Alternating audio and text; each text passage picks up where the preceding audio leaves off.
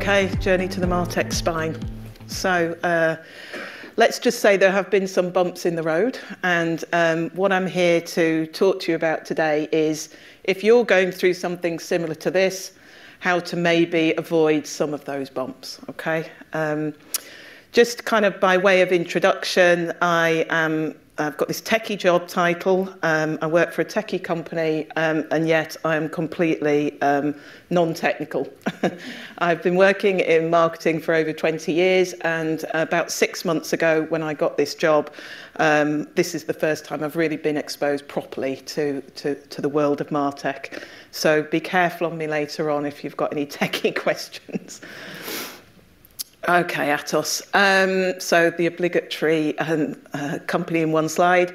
So we are a multinational organisation in the world of digital services, and we have particular credentials in cybersecurity and the use of digital technology to drive that decarbonisation agenda. What happened just before lockdown, so in January 2020, we undertook a big transformational change in the organisation. So before January 2020, we were organised really on divisional horizontal lines.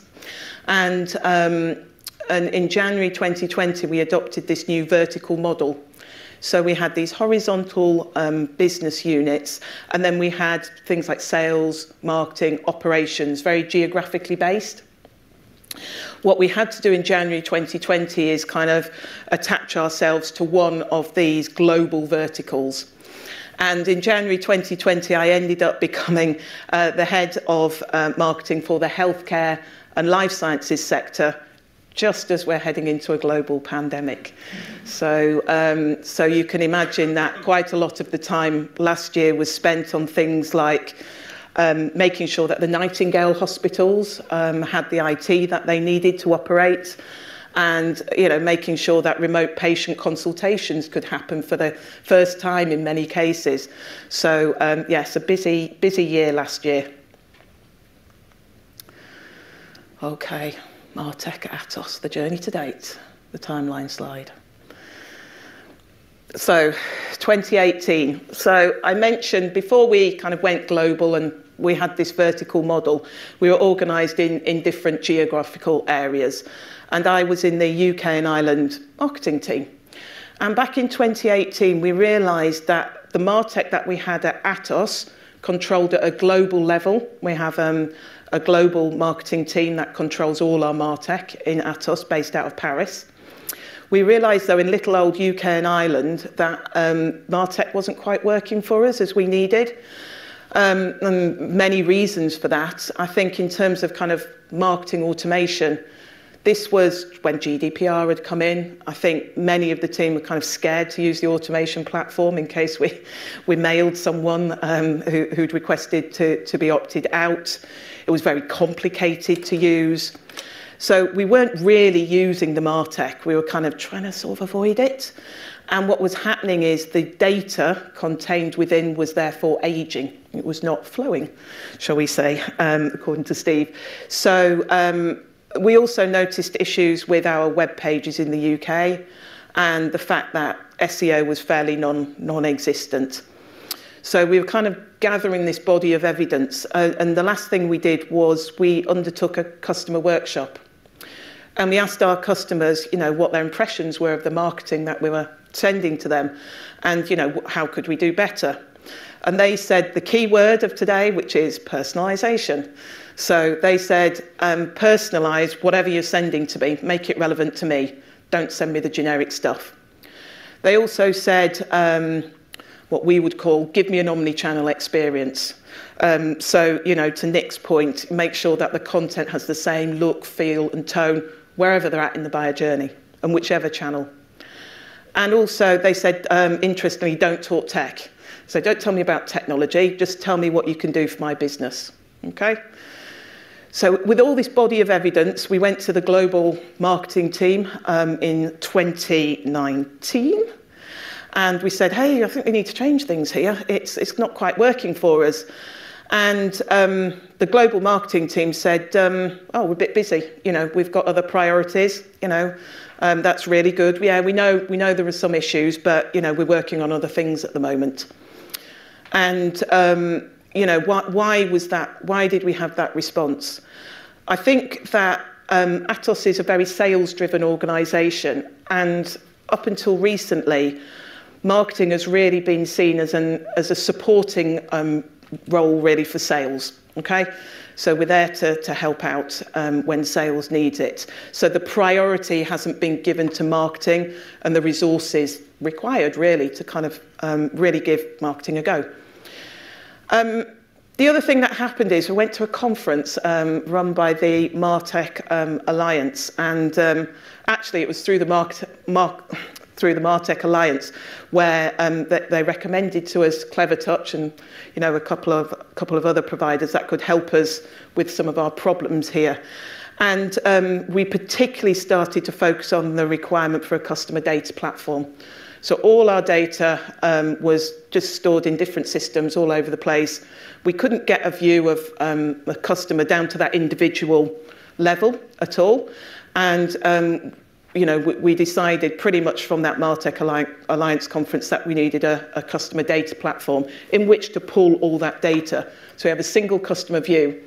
And ultimately our aim really with the CDP, the customer data platform, is in the future to be able to use it to predict, you know, to predict what marketing should be pointed at which person and when. So we started to buy a customer data platform. Then there was this thing in 2020, we moved to the vertical model, and all of 2020 was transformational change in Atos. And there was that, you know, COVID-19 thing as well, which meant that these kind of questions kind of got parked while we helped our customers quickly overcome some of the issues, such as making sure all their staff can work from home and things. And then the big change, January 2021, we got a new CMO.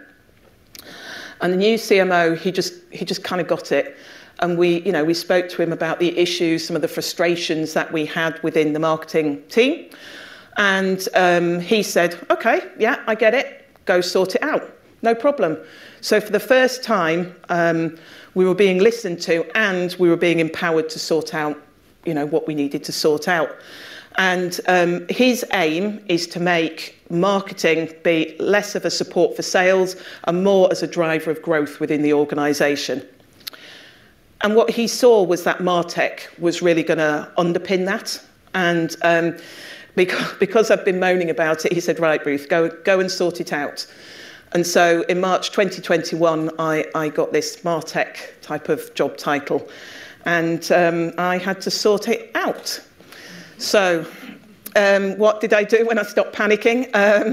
I phoned, I remember back to that Martech conference, and phoned Clever Touch. And Clever Touch came in and they ran an audit of all our marketing technology. And, you know, if I can summarise what the audit said, it said, it's not all bad, but it's a bit of a case of the good, the bad and the ugly. So some of the Martech we have in place, and some of it we need to change, and some of it we need to buy from new. But what they've said is, instead of trying to kind of boil the ocean, Ruth, just really just look at these core pieces of marketing technology that you need to have in place. We have arterial technologies, but really focus on what's important and make sure they're integrated. And you'll see here it's called the Spine. And basically this is my job from now until the end of next year, is to put this in place. And it is a clear roadmap of what I need to do, a proper strategy, rather than us trying to kind of make it up. So we already had Salesforce. We still have Salesforce as our CRM. That's kind of going nowhere. And we did buy that customer data platform, and it is now in the business and working and pulling data from some of these platforms. And we're using Power BI as a business intelligence platform, and we're reporting now out of Power BI. So we're for the first time ever, being able to report on marketing effectiveness. If we're going to be the growth engine of the business, we've got to prove it right. So this is, a massive step forward from where we've been. The next thing we did was change our marketing automation platform. So we have moved to Marketo, and we've started implementation of Marketo using Clevertouch. And this will be fully operational in our business from the 1st of March next year. So that's about half of it. Now here goes to the stuff we kind of haven't got. So at the moment we have our website platform, our content management system. It's WordPress. And we conducted a separate audit on our website, which basically says that WordPress is probably a little bit of a simple tool to be at the heart of what is quite a complex matrix business. And really, to kind of Steve's point, I think we're going to be looking for an experience platform next year. So that's going to be a big part of our activity next year, something where we can drive that personalisation, that omni-channel experience, remembering back to what our customers want, and actually, buyer personas and mapping the right content to the right people. So that's going to be the job for next year. And then also a couple of other things we need to buy that we haven't got already. We currently don't have a content management platform. We need a platform where we can plan our campaigns, and that gives full visibility to everyone around the organisation as to what campaign is going out when. We currently don't have this. So we're not 100% sure of absolutely everything that goes out to our customers at the moment, because it's done on a PowerPoint, right? So that gets out of date as soon as it's written. We also want a platform in which an average marketer, a normal person like me, can create basic content instead of having to send it off to a designer each time. So currently at the moment we have an internal agency who creates absolutely everything for us. What we can see by having a content management platform is we can alleviate some of the pressure on that agency, and we can start to create basic pieces of content ourselves, albeit heavily templated. And then sales enablement platform. So basically everything that Nick said, copy and paste, essentially. We don't know what our content usage is by our customers. We have about 6,000 pieces of content that's active at the moment in the organisation, of which, as a guess, about half of that, just to be conservative, probably isn't being consumed at all by our customers. But until we get the platform, we can't track that and we can't tell. Okay? And also to kind of Nick's point, when I've shown the sales team demos of sales enablement platforms, they're just biting my hand off for it at the moment. They're just desperate to get it. I don't think I'm going to have a problem in implementing that one. So that's the blueprint. That's the way forwards. So we're about halfway through. So lessons learned so far.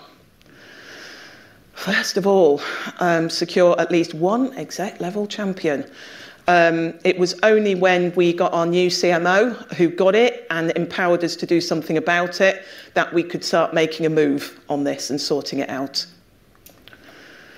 The next thing, very early doors, identify and work with key internal stakeholders and the doers supporting them.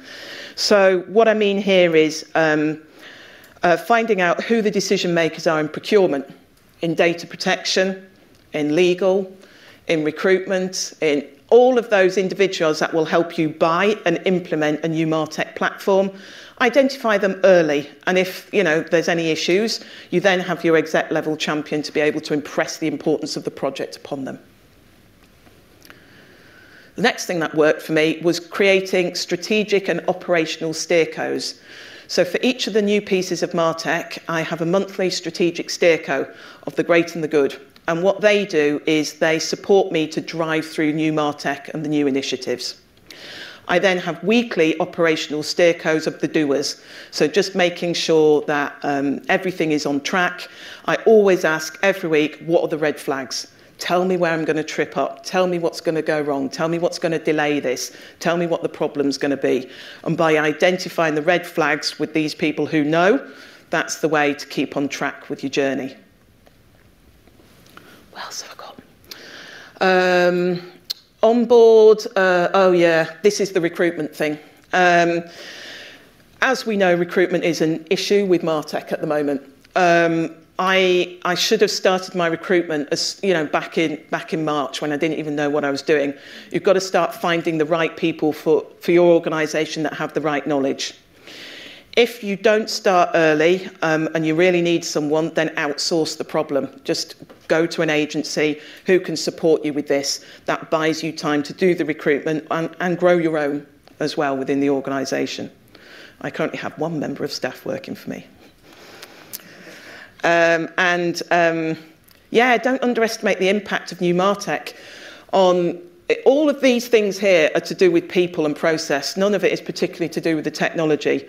And what we've found within the Marcoms community at Atos is we've got some pockets of really great knowledge.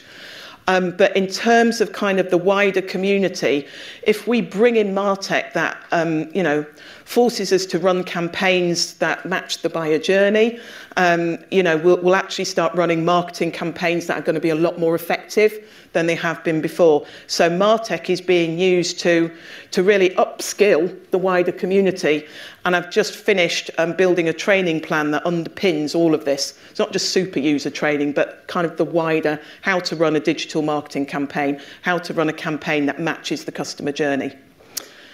So that's those are kind of my main lessons learned, the main points. I think, to kind of by way of conclusion, I'm about halfway through at the moment. And I think what you should probably do is call me back next year, and then I can fill you in and let you know, let you know how I've got on. And let's see if I'm still here and still sane. So there we go.